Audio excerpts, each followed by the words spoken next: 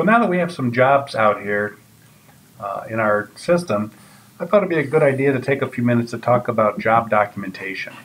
So say I wanted to, document all the jobs in my system, or a particular job within the system, and send it to somebody in an email or something like that.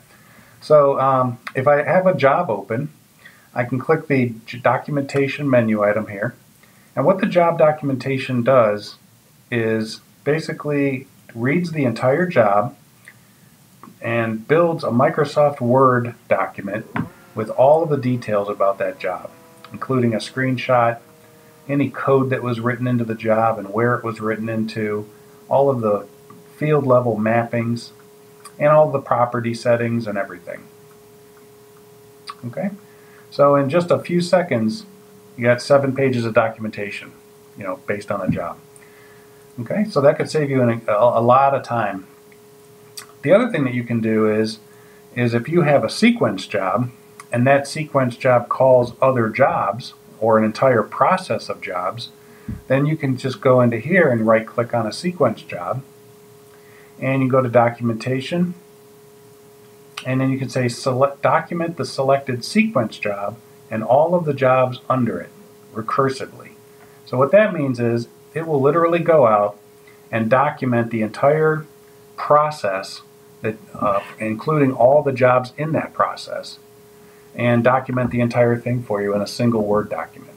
Okay, so I'm just going to call this sequence documentation, and would you like to open up the file?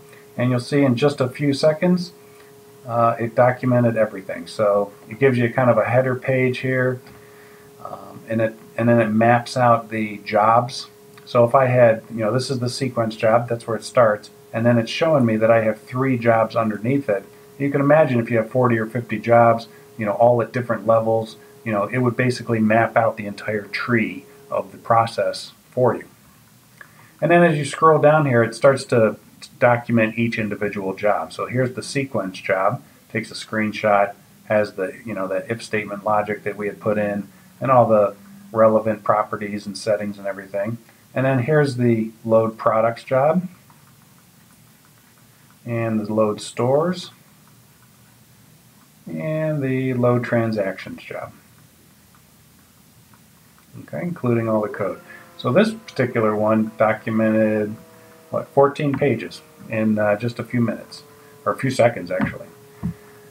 So the job documentation feature is really handy. Will save you a ton of time on projects. When you get to the end of the project and your boss or your customer is asking for documentation, you could just come in here and document your entire process instantly, and saves you a lot of time. Thanks.